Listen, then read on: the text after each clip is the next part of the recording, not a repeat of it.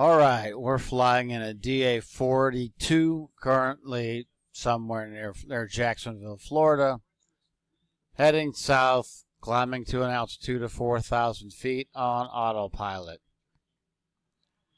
So, how do we use autopilot in the DA42? The way you activate it is you press the AP button. I just turned it off, that's why it beeped, or Z. It'll turn it on and off. Off, it beeps again, and now we're on. 3 ways to fly directions. We have heading, nav, and VOR. How do we switch between those 3? Well, if we want to fly GPS, we would press the nav button, turn off heading, go to CDI in your other display, and wait till it turns purple, and the plane will try to fly GPS. If we want to fly heading, which is what this heading bug is, we press heading and use this knob to move our heading bug to give us our direction. Press the CDI button again till we have this solid green line. If you press the CDI button again and have, went too far. If you have this, you're flying a VOR. I don't have one set up right now, so we're not worried about that. We're going to fly heading for now. Setting altitude. When you first start, you're going to have to press the altitude button before you can change anything. The enter button, left click, goes down by 100 feet. Right click, when the first time you do it, will take you to 0. I don't know why. But right clicking again goes up by 100 feet. Also, scroll wheel up and down while your mouse is over the enter button will go in 100-foot increments. Outside button, mouse wheel up and down for 1,000-foot increments, or right click and left click. Right click is up, left click is down.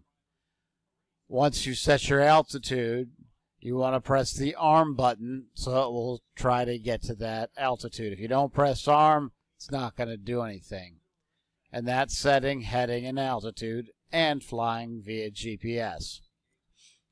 I'm going to try and do one other thing on GPS. I'm going to press Shift 2 to make this window bigger.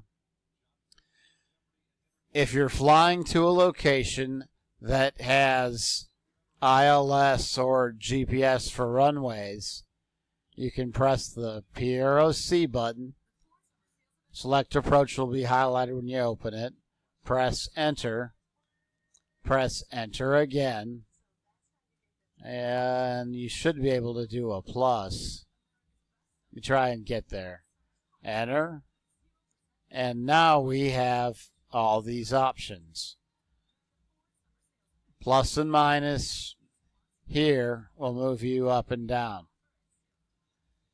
If you select one of these GPS options and press enter, and then vectors, enter again, load it.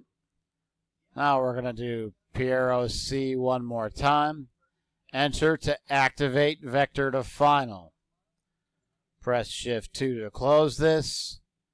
Go back to CDI, get it until it's purple, and press nav on your autopilot box. What this will do, your plane will now fly a route that will line you up on that runway, and all you have to worry about is managing your altitude. That's it for GPS right now. Other things aren't working the way they should. Close this window. Let me check and see if the altitude button works in the 42. And it does not. You should be able to change altitude by scrolling up and down right here, but it won't let you. You should also be able to press Control-Shift-Z and use plus minus to move up and down, but that's also not working. The only way to change altitude in the DA42 and the DA40 is using the knobs right here. That's it. I hope this helps.